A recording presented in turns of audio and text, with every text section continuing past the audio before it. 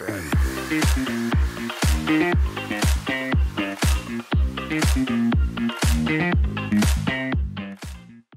dropping in the chat where they're from, which is lovely. My name is Charlotte. I'm from the Technation staff, and I'm excited to introduce our moderator, Dr. Wendy Sukir. Sorry about that. And she is the founder of the Diversity Institution at Ryerson, among many other things. I'm going to throw it over to her. Doctor. Great, thanks so much, and welcome everybody.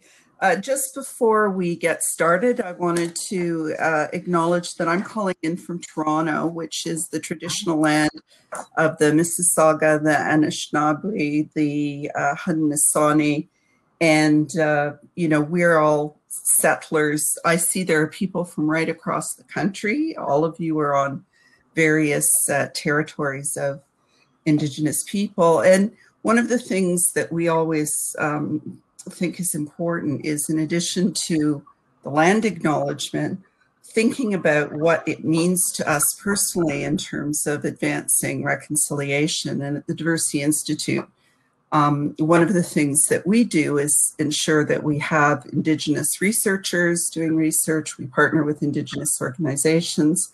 And when we apply a gender and diversity lens to organizational practices, policies, and so on, we look specifically at implications for Indigenous peoples. And finally, I guess the other thing that's important to us is recognizing that Indigenous peoples are themselves very diverse and taking a distinctions approach. So it's, you know, a pleasure for me to have been invited to facilitate this session with our distinguished panelists, and I will let them all introduce themselves. Dr. Paulette Tremblay, Kelly Lindsay, and Dennis Carignan, who will all provide their perspectives on the topic for today, which is looking at what the accelerated pace of digitization means in terms of Indigenous peoples, skills, and employment, and more importantly, what successful and effective practices have been developed and can be scaled and replicated in order to ensure that post-COVID we're not accelerating the digital divide as opposed to ameliorating it. And one of the things that the research shows really clearly, and we just did a study with we did a couple, one with the Canadian Council of Aboriginal Business and another with Environics, where we oversampled with Indigenous communities, and Kelly was part of the expert panel that looked at that. One of the things we know about COVID is it's made everything worse. So where there was inequality before, it's worse. And when we recognize that 50% of Indigenous peoples live typically in remote locations or in the north, where access to fundamental infrastructure like water and schools and transportation is often a challenge, access to the internet is even more of a challenge. And as we're seeing this transformation to digitization across sectors, as we're seeing shifts, you know, for schooling to online and so on, what previously was a digital divide has become a digital chasm. So I think that this panel is very timely because we know that when we look at the future of work, there's no question that digital skills are increasingly important. We know that regardless of the industry, the sector, the size of business, digitization is transforming business models and the way organizations operate. So it's thank you very much to TechNation for identifying this as a key issue, and thank you to the panelists for agreeing to step in, Kelly, on remarkably short notice.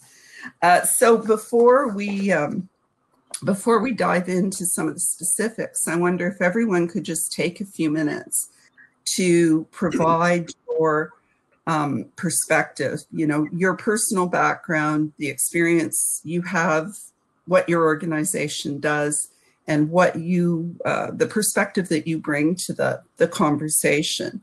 And then we'll dig into some of the issues in more detail. And I wonder, Dr. Tremblay, if you could kick us off, please. Now, I thank you very much, Wendy, and I too would just like to acknowledge that here I'm in Stittsville, which is west end of Ottawa, and I'm on the Algonquin territory, and just to acknowledge that that's where I am speaking from today, and all of the other territories that all our participants and speakers are from. And so I'm a Mohawk. From Six Nations of the Grand River Territory is where I have my band membership. I was born into the Turtle Clan and take my responsibilities seriously in terms of learning culture and ensuring that people are aware of who we are, and identity is a key factor in that.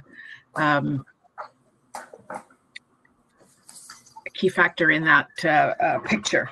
And I'd like to say that I grew up in Tyendinaga with my grandparents and along like an extended family. And it is my father's reserve. He's a Mohawk, and so I'm a Mohawk on both sides. So it's interesting. Anyway, it was a farming background. We had gardens, we had pigs, we had, it was very basic. But what we learned, my grandfather couldn't read or write. He could speak the language, but they wouldn't teach us, because if we were taught and the superintendent on the reserve got wind of it, we would get in trouble. There would be a punishment because the superintendent had so much control over our lives. So sadly, one of the losses that I have is my language. I do not speak Mohawk fluently. I know some words. I find that's a big chunk of me, because you see your culture in pictures through the language. And I think that although you still have dreams through the unseen world from your blood culture, I find that what happens is with the words, there's just a it resonates with you. And so when I go to a longhouse ceremony, I can't really understand, but it doesn't matter. I feel like I belong there. I feel like I'm being comforted and held close. So it's a feeling, and it's a belongingness. And so I relate strongly to my foundation and my roots and my culture. And when my grandpa took us out hunting or fishing, he would say the prayers in the language. And so we understood that we only took what we needed and then gave back. And so this is, and then the life on reserve, you're living. You don't know you're poor, even though you get your clothes down 2 roads from a building, and you buy used clothing and you remake it. My grandmother was a seamstress, but you don't know that that's not where everybody shops. You just think that's normal because that's what you know in your environment. And so, so little things like that are huge differences in a mainstream situation, although there are places you can go buy used clothing, but the difference. We just didn't. So it was interesting. My experience, a long history. My first job was in the American Navy. I went down on the Jay Treaty on my Indian status, where it was recognized in the United States, and learned about being organized. And shockingly enough, I wanted to be in air traffic control, and all the tests put me in accounting. So I was in payroll. So I started my first job in payroll. Can you believe it? Anyway, so I speeded up all I had.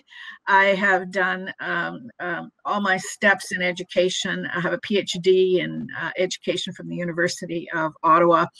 And I have all my degrees, and there are 3 or 4 of them are in education.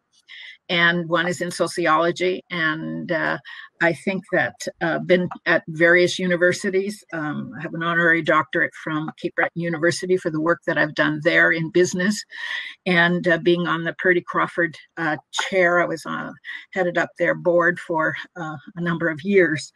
So I have lots of experience, and I have lots of senior experience in administration. I came from the Assembly First Nations, where I worked there 2, 4, 5 years, about 20 years ago, and then just completed another 5 years. So I'm very, very knowledgeable on issues coming out from Assembly of First Nations and the National Chiefs Closing the Gap platform. And they're all relevant because the federal government took them and ran with them. And many of the pieces of legislation we have been able, Assembly First Nation was able to get through is just current. And now learning how to implement, and implementation's huge because we don't know what that looks like. And we've never done it before, but we're learning how very quickly.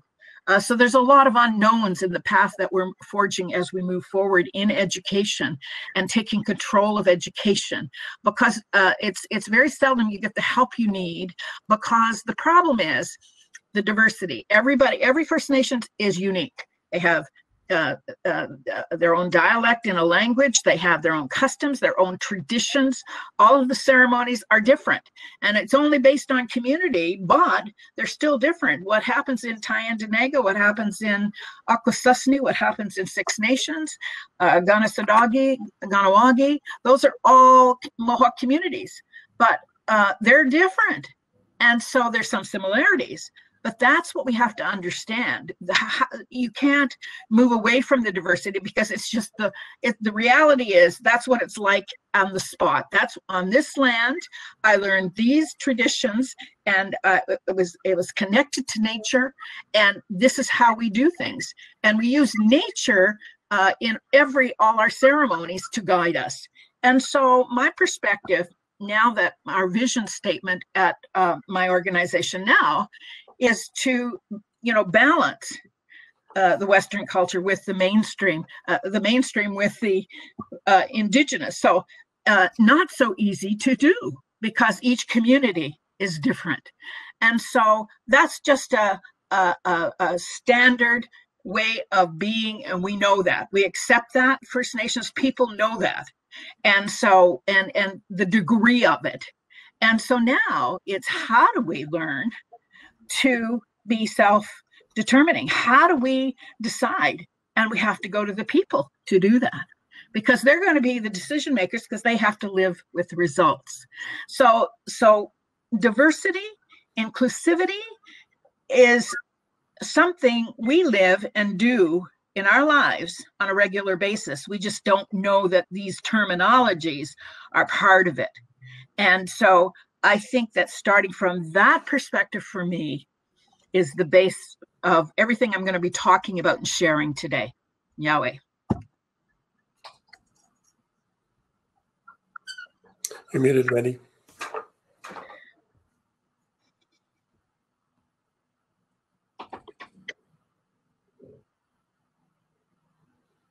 Apologies, Dennis. I was going to suggest Dennis go next, and then. Sure. Thank you. Tansi, everyone, and thank you, Paulette. My name is Dennis Kerrigan, or si vous parlez le français, je m'appelle Denis Carignan. I go by many names across the country. I'm a Cree person from the Pasco First Nation in Saskatchewan, Treaty 4. I'm speaking today from North Regina on the Niiganeet First Nation Urban Reserve. I work for a group of companies, the flagship of which is Plato Testing, created in 2015. Basically, it was created to bring more Indigenous Canadians into the IT-based careers using software testing as a lever. Kind of a happy accident about its creation. I was on a Governor General's Canadian Leadership Conference in 2015, met an entrepreneur from New Brunswick. I, at that time, was living in New Brunswick, and we had an idea about creating a company that would bring First Nation, Inuit, and Métis Canadians into careers and testing as a lever into other careers and information technology. So that idea happened on June 8th of 2015. Company became a reality in the fall of 2015. We just achieved our 5-year anniversary We have a training program that we developed in partnership with a college in New Brunswick that provides a way of bringing people with little to no technology training into a position where they can actually work and be successful as a software tester. And then the way the software testing career path goes, your value increases as you gain years of employment. So I'm happy to say that we now have junior testers that are moving into becoming intermediate testers. We have testers that are moving into a field called test automation, which is a more advanced testing skill set. And we also have testers that are have moved on and are now working in other various corporations across Canada. And part of their career path has been through our training program and through our company as an employer. We have a spin-off company in Saskatchewan. I see I've got Plato testing in the background, Plato SaaS testing here on my shirt.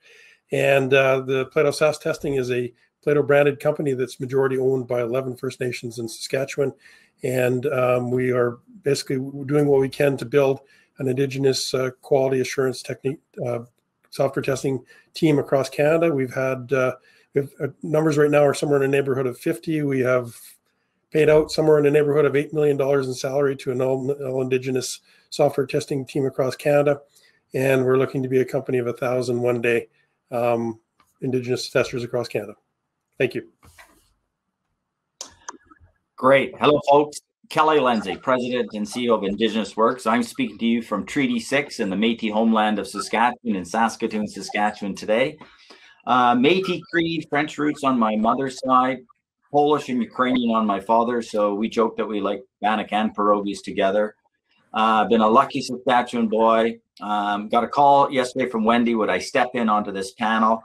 How could I resist two amazing women, Wendy Coutier and Paulette Tremblay, who I've known for a very long time. And to Dennis, I've known Plato going back more than 12 years, helping your founding innovator start that company and really providing support and connections to the Indigenous, back then the Aboriginal workforce.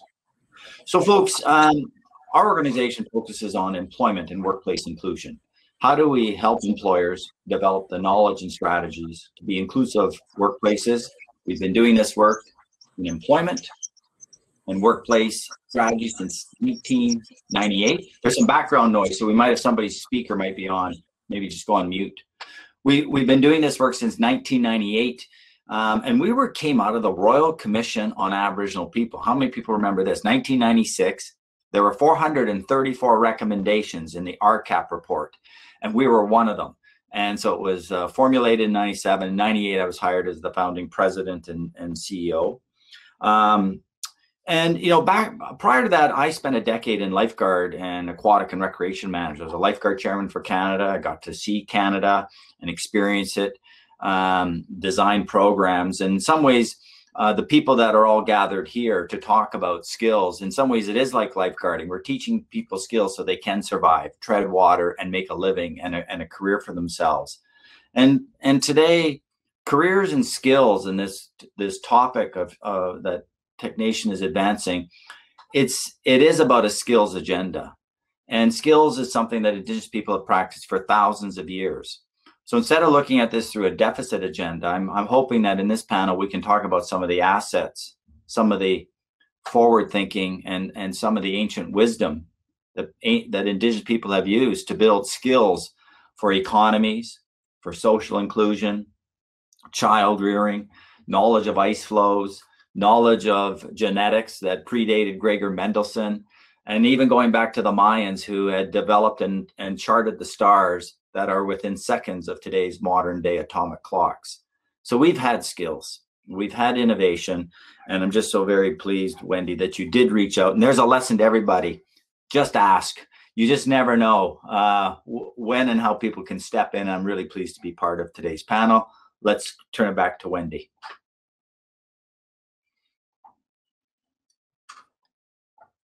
Muted again, Wendy. Lucky to have people with such complementary perspectives. So really the first question is, when we think about skills from an employer perspective, and maybe Kelly, you can kick this off, and Dennis and Paulette can jump in. But when you look at what you're hearing from employers, when you look at the impact of COVID, when you you think about trends. Can you just talk a little bit about how you see this impacting opportunities for Indigenous people, and especially youth, because we know that that's the largest segment of the Indigenous population. Is it's a very young and growing part of the workforce. Wendy, I think in some ways COVID has taught us all to work in the world of disruption, and it's here to stay. I mean, if you look ahead, there are now a number of reports. Wendy, the Diversity Institute has looked at some of this forecasting, the Royal Bank and others. 25% of Canadian jobs will be heavily disrupted by technology. 50% of the job profiles are going to change with an overhaul of skills. And our education, our labor market, and employers are not ready. Maybe just go on mute there, Wendy. There's a bit of background noise with the speaker. So I really like this forecasting, is that, again, instead of looking backwards over our shoulders, I think we need to look forward to say, how do we position Indigenous youth, First Nations, Métis, Inuit, to be ready and positioned for these jobs of the future? And then all Canadians, how are we accelerating? Our ability to leverage labor market information is quite poor. We're one of the worst in the G7 nations. So we need better labor market information. It's usually 5 years outdated. So again, I think this is an area where TechNation and others can play a leadership role. How do we revamp those systems? But what's the number one, everyone on this call today, and this panel, and this focus, Wendy, what's the number one most important skill that's going to be needed by all Canadians, including Indigenous Canadians? It's digital fluency. And that does not mean, Dennis, again, we need coders, but it doesn't mean just a whole bunch of coders. It's deeper than that. Digital fluency is going to be essential. In fact, digital fluency in digital technology is what's going to disrupt many of the jobs. So today, I think we are, and I hope we are, looking at how do we actually ingrain this sense of digital fluency into all education systems. That, to me, Wendy, is where we need to start. It's funny you would raise that, Kelly, because one of the things that I think is so critical is I've spent 30 years trying to increase diversity in engineering and computer science. Really important. We need more Indigenous graduates in everything, but including computer science and engineering. However, the tendency to equate jobs in digital industries or ICT exclusively with engineering and computer science completely misses the point. When we look, for example, at recent studies from the OECD that say employers want digital skills, and there was a study done in Ontario, only 10% were talking about programming or Java stack development. About 15% were talking about skills to use applications like SQL and SAP and things we can frankly teach people fairly quickly. 75% were really just talking about what I would call digital fluency, which is, the ability to use Microsoft Office and Excel and to understand how technology can support organizational objectives. So I think one of the things we have to start with, as you said, is understanding where the labor market is going and how with low code, no code, the assumptions we often make about you needing a 4-year degree to get a well-paying job in this sector are simply misdirected. Dennis, what's your perspective? I think I agree with your last comment there that the the pursuit of a 4-year degree or whatever in computer science, although very important and very laudable, isn't the only path to a career in technology. What we do with our program is we teach the skills of being a professional software, and that's how to test software, but also how to interact with clients. Because if you can find all the bugs in the world, but you can't report that in a way that doesn't insult the person on the other end, your value as a tester is lessened.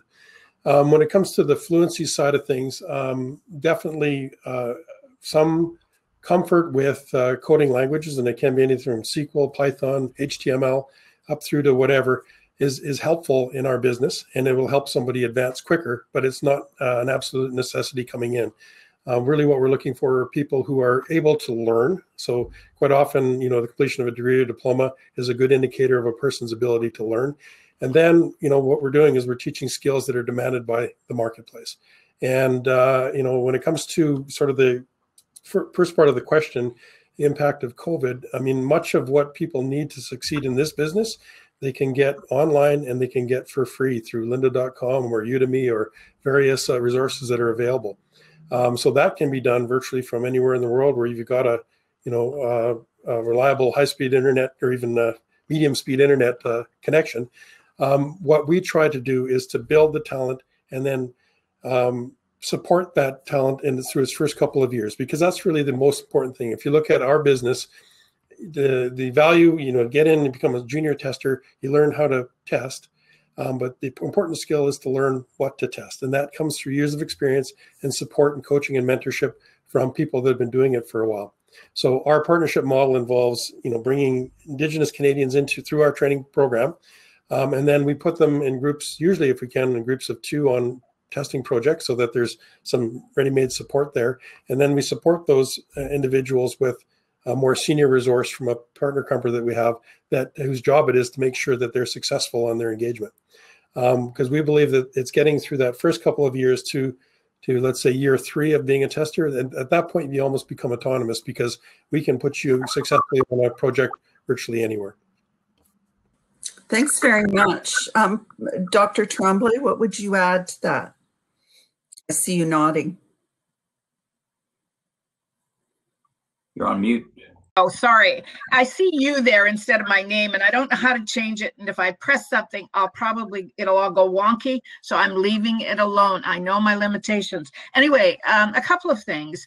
I think that what's key are problem-solving abilities. I think another key skill is communication is absolutely critically essential.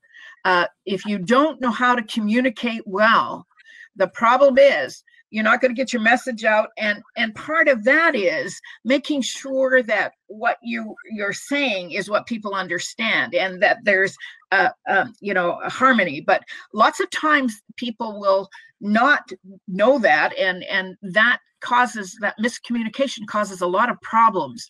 And so those are 2 key areas where skills have to be developed. And I think that I want to give 2 examples of what communities have done. We have done, I think, a series of 7 town halls across the country with First Nations education administrators. And we were talking about what's happening, because they oversee what happens in the schools with the principals and the teachers and the students and then the members of the community. And so you have to look at the classroom, you have to look at the school, the buses and the transportation, all of those things in COVID.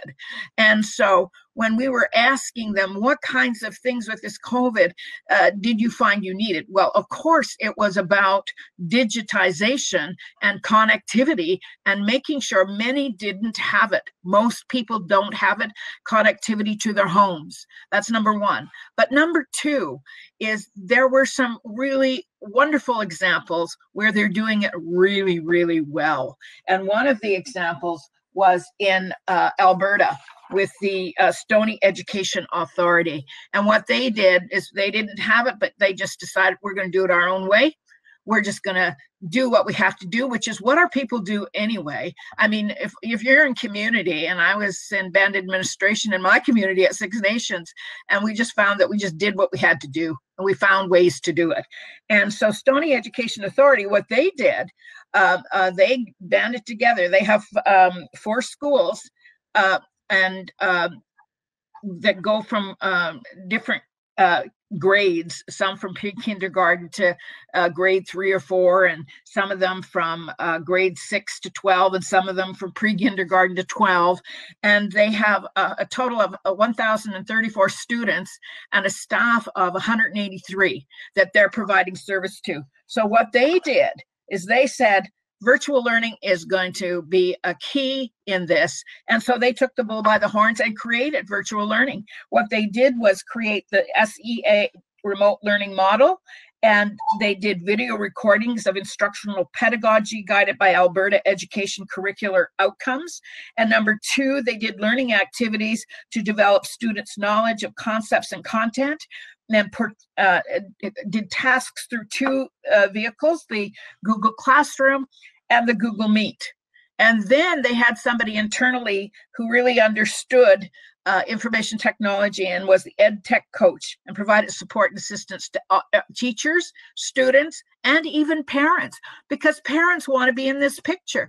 Kids come home tired, and parents have to help. And if they have to help and the young person's at home, educate that person, then because there was lots of outbreaks of COVID all of the time, and you don't know when you're going to be shut down. And then the student is not learning again. And so what happens is, and they include it not only in their model, the mental health and well-being coach. So I think this is a best practice where people can learn to go and understand their processes. They're happy to help, but it's ongoing communication and ongoing with this Google Meet. They did amazing things with it.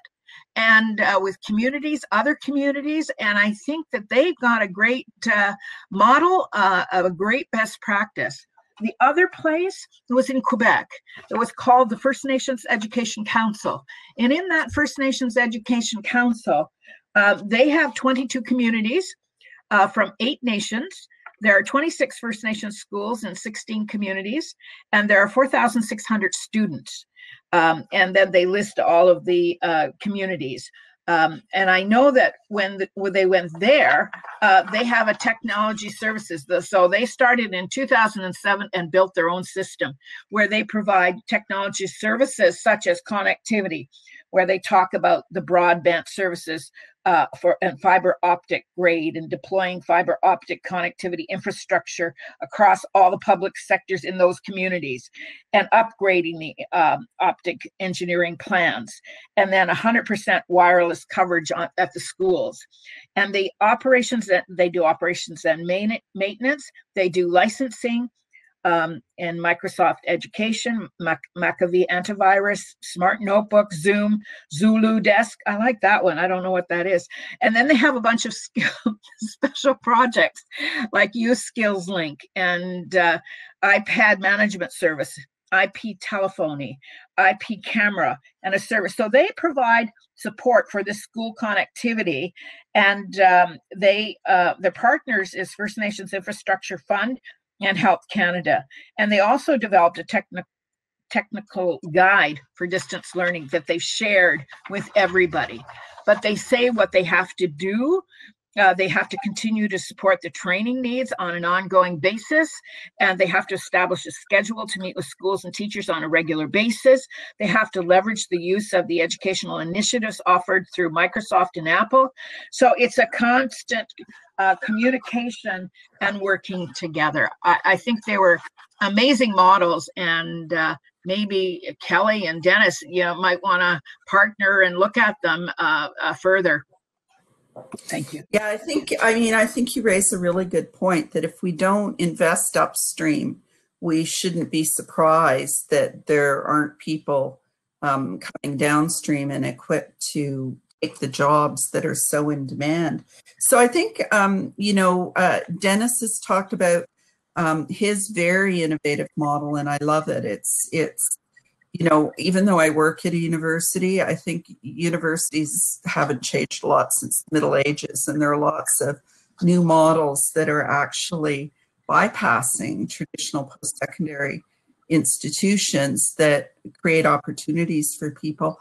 And Paulette's talked about what's going on in the school system. Kelly, what about where you sit? What innovative approaches have you seen that are worth tracking and replicating?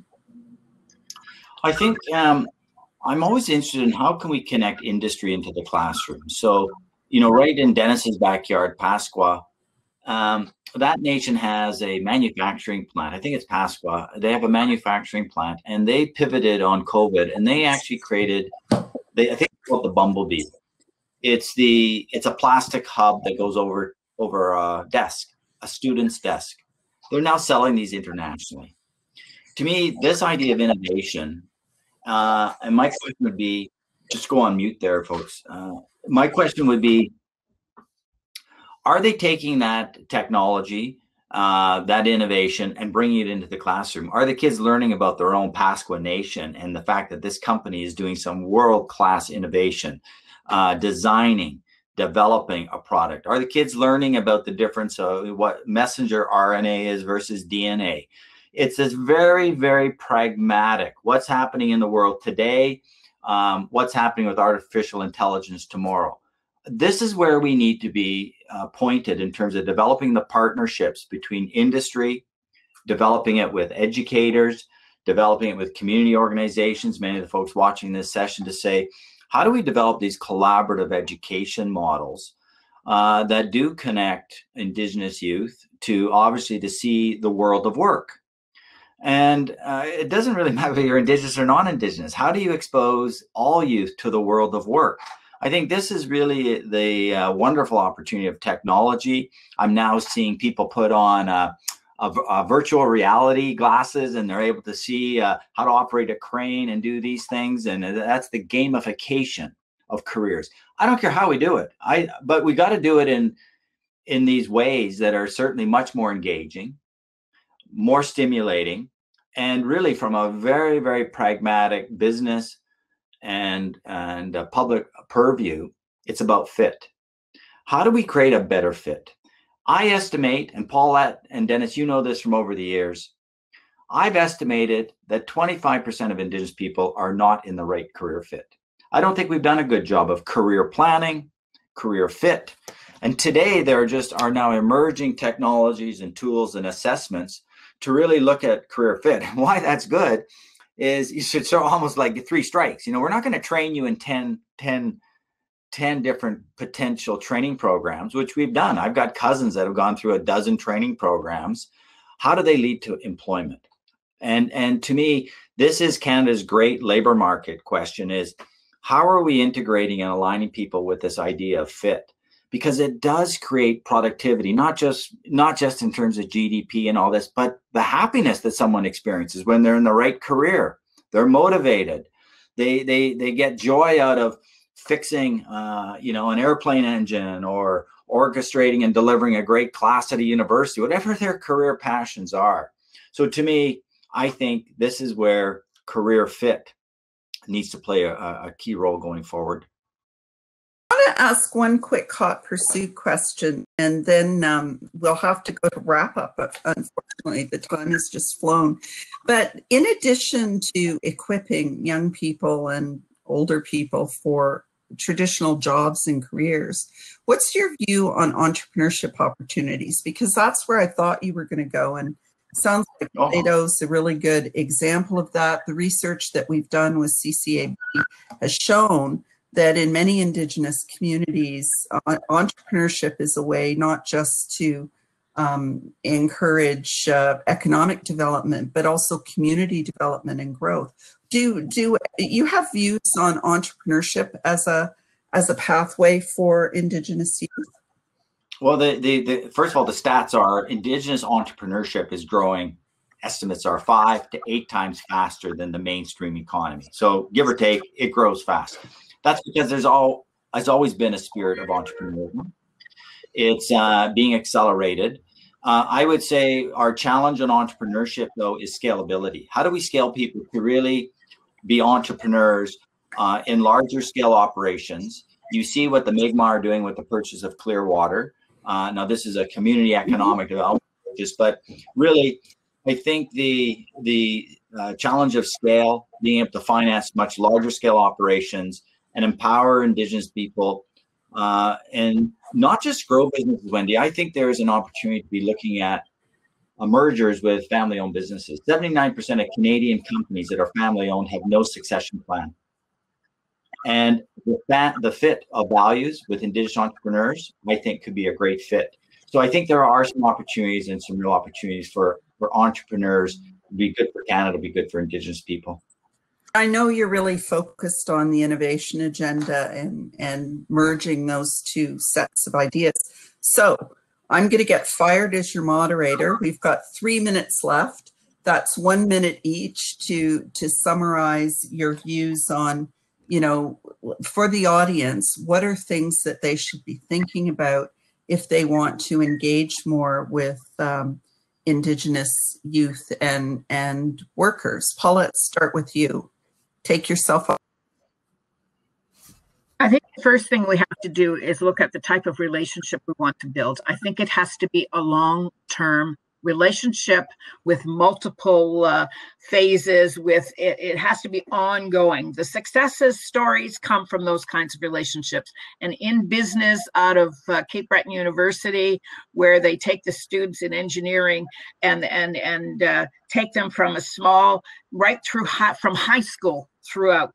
And the same in with Paul Martin and his entrepreneurship. He gets right into the high school classroom and starts building them at that level. So start young when the students are young in high school classrooms and start building them and build that relationship. So that's, I think, one of the keys. So I'll let it go at that. I don't know if you said me, but I'll go next.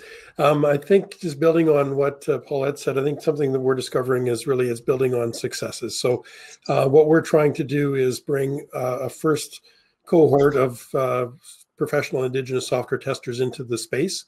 And what we've found and we are finding is that now we're getting sons, daughters, nieces, nephews, other relatives that see a possibility of succeeding in this space because someone they know went before them. I can certainly point to my own experience with people that I knew that helped pave a way for me. And we're trying to build that into a business model that does something from a private sector side that we think is effective. The whole campaign, See It, Be It, focused on women entrepreneurs, including Indigenous women entrepreneurs. Last word to you, Kelly. 3 things I would offer up, Wendy, is I think the first is we need more focus on research and innovation, and that's where Ryerson and the Diversity Institute have been real partners with our new initiative, Luminary. We need to really research both the supply and the demand side challenges and barriers. We can't keep riding on the old myths and stereotypes that even we as Indigenous people use. We need to sort of wake up, and I think research can do that. Number 2, to everyone that's listening, it's about make sure you get a partnership and engagement ready. This is on both sides. Again, Indigenous communities need to be partnership ready and engagement ready. So do NGOs and industry. And I think thirdly, support Indigenous-led strategies, support Indigenous-led institutions. We need more of that. That's the same message from RCAP, and we need your support to build those. Thank you so much, all of you, for sharing your time today, especially you, Kelly, at the last minute. This was fantastic. I'm sure the audience enjoyed it. There'll be follow-up, and round of applause to everybody. Thank you so much. Thank you, Wendy. Thanks to everybody. Awesome. Thank you so much for this panel. It was excellent. For everybody, letting you know that the next panel is starting, so you just click on your sessions tab and you can join that group. And if you, I know that Dennis dropped a link in the chat, so feel free to check that out as well. Yeah. Thanks, Ken. Yeah, Paulette and Wendy, if you want to take a look at the link I dropped in the chat. With our training course, we did a nice video of the last course that we offered in Calgary. So it gives impressions from the students. It was paid for by Suncor and Deloitte, so their name was dropped heavily in it, but it gives you an idea of what we're trying to do. I learned so much. Thank you very much, Dennis. Thank you, Wendy.